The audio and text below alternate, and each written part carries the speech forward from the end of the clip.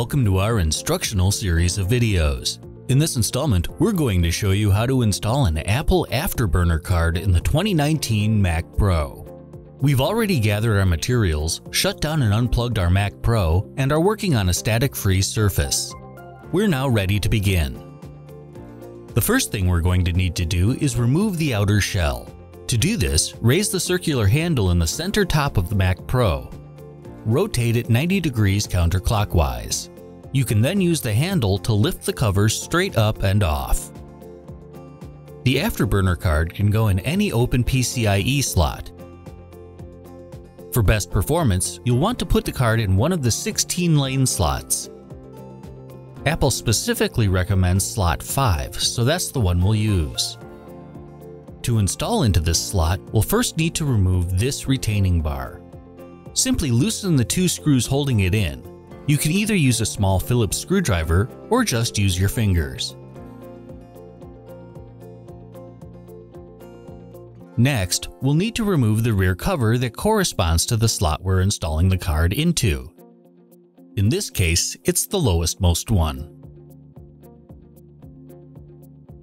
Next, we need to unlock the card slots. Do this by moving the locking lever to the right. You'll see the latches move up into the unlocked position. There are three parts to the card that will secure it in place. First, there's the tab on the end of the card that will go into the slot near the rear of the Mac Pro.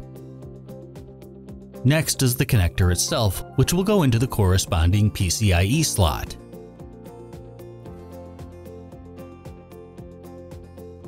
Finally is the tab along the left side, which will go into the slot on the other side of the card bay.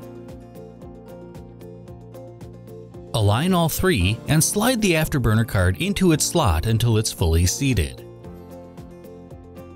You can now re-engage the card lock by sliding the latch back to the left.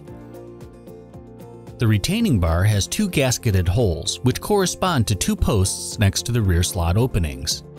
Slide the retainer bar over these posts, then tighten the screws to secure the retainer bar into place. Again, you can either use a small Phillips screwdriver or just use your fingers to do this.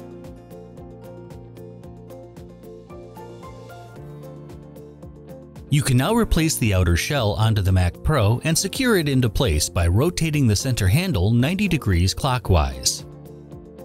Your Mac Pro is now ready to use.